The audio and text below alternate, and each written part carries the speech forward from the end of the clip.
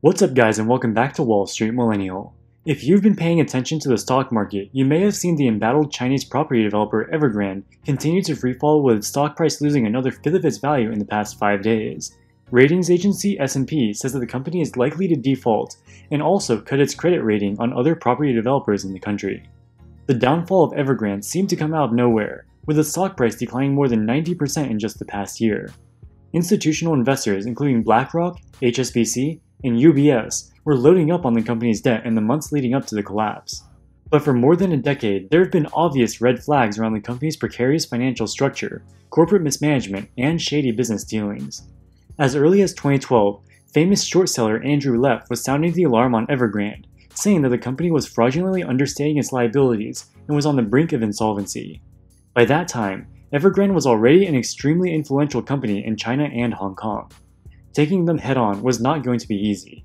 In 2016, the Hong Kong financial authorities found Leff guilty of market misconduct and said that his allegations against Evergrande were false and misleading.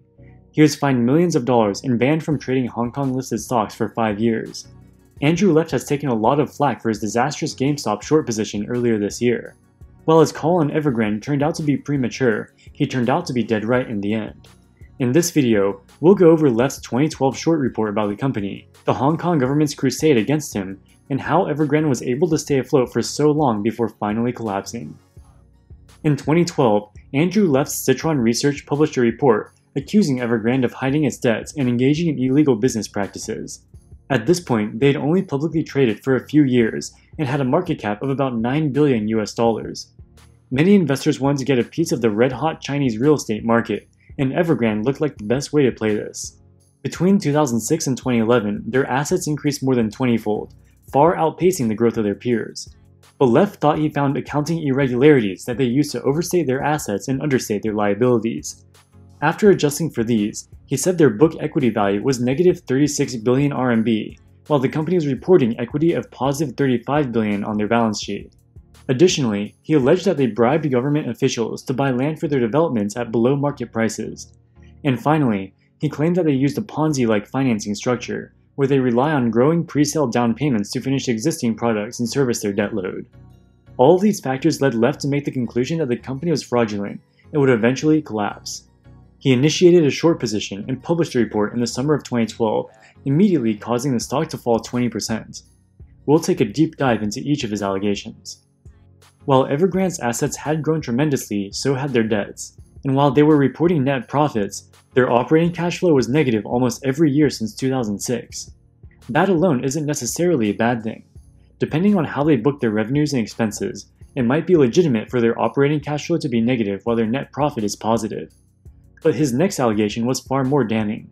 He said that Evergrande uses off-balance sheet joint ventures to hide billions of RMB worth of debt and falsely classify it as equity.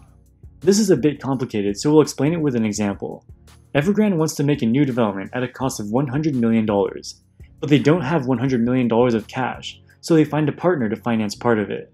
Evergrande will put up $51 million for a 51% stake in the project, while their partner will put up $49 million for a 49% stake.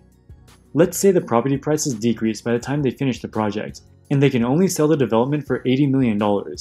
Because Evergrande only owns 51% of the project, they only incur $10.2 million of the loss, while their partner incurs the remainder. Because this is an equity joint venture, Evergrande wouldn't have to report the $49 million from the partner as debt. They have no contractual obligation to cover the losses for the partner if the development makes a loss. Leff argued that Evergrande's JVs actually had a very different structure. They guaranteed a specific rate of return to the partner.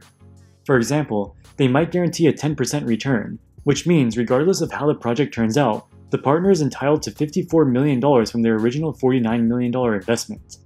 If they only end up being able to sell the properties for $80 million, there will be only $26 million left for Evergrande after paying the partner.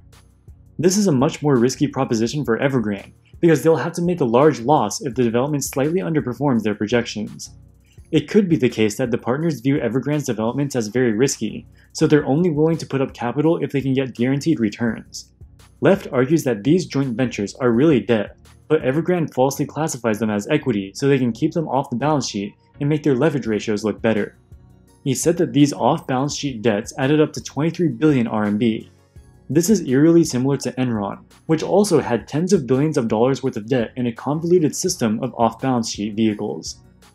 The next issue that Left brings up is allegations that Evergrande bribed government officials to get better deals when acquiring land. In their 2011 financial statements, they recorded $73 million worth of cost of land premium without official invoices. Left inferred that this means bribes. Evergrande bought land from local Chinese governments at a 67% discount to their peer group. They possibly bribed government officials to sell them state-owned land in an uncompetitive process at below-market prices.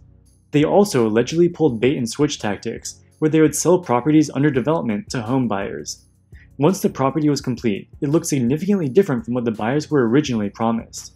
In some cases, their business practices resulted in protests, where Evergrande's private security personnel got physical with protesters. Left argues that the Chinese government could eventually force them to forfeit their illegally acquired land.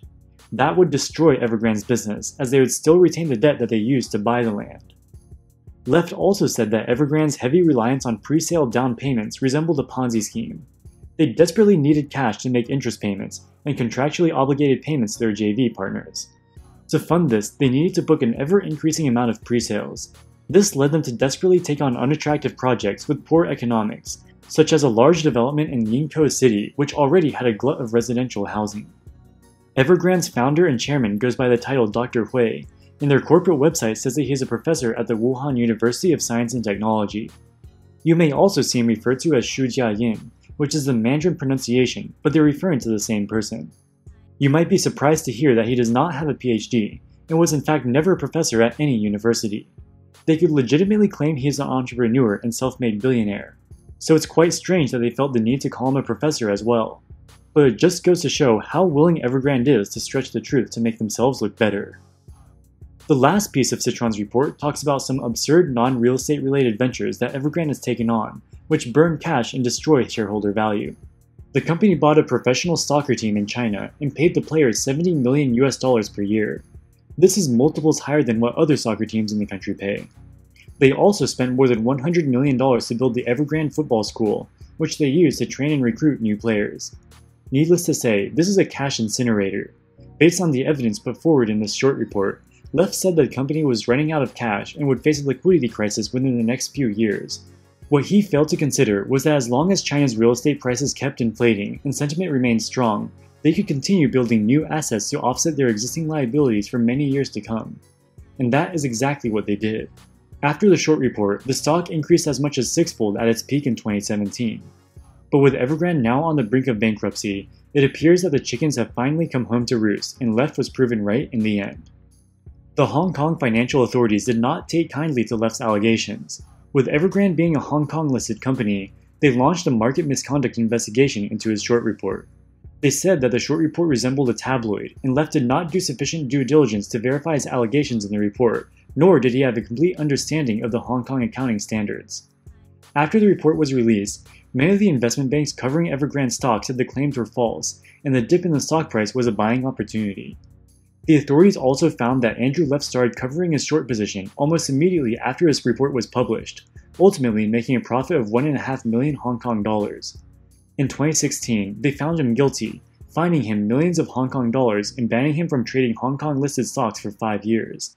In rendering its decision last week, this Hong Kong tribunal said, and I quote, Mr. Left consciously disregarded the real risk that his report was false and misleading as to material facts. He was reckless in his conduct. What's your reaction today? I don't think I was reckless in my conduct at all. Scott, if you look at that report, it's extremely well sourced. It's well documented. Everything is right there. Their accounting, in my opinion, was Ponzi-like accounting, taking from one person to pay back the person beforehand. And right now, looking backwards, it probably wasn't the best idea to write an article on, I think it's the largest property developer in China. That being said, you can't take away the truth. Hong Kong has made conscious efforts right now to curb short selling, to also curb any kind of criticism within the market that I was giving. And, you know, I'm proud of the fact that I went ahead, I stood by it, I spent a lot of money on legal fees to fight it. I think the media has been very fair in understanding the fact that Hong Kong is trying to suppress my freedom of speech. That report had 100 different points in it. And they picked out a few that they thought can be easily tried in a court, and they were really accounting issues, and that's what they stayed focused on. Oh, of course I want to appeal, but you know, they say if you can't fight City Hall, it's pretty difficult to fight Hong Kong City Hall, and I just don't want to be in that situation. Although I do believe what I wrote was correct, but more importantly than being correct, what I wrote was sourced, documented, and was my opinion. And in order to have a fair and open market, you must allow people to express their opinions. At the end of the day, Evergrande's financials were too complicated for anyone to definitively prove that they were committing any fraud. There can be many different interpretations of the accounting standards, and Evergrande vigorously defended themselves. And this also goes to show how difficult activist short selling is. Whenever you end up being right in the end, things can take many years to play out. Alright guys, that wraps it up for this video. Do you think Evergrande was a fraudulent company? Do you think they can survive their current cash crunch?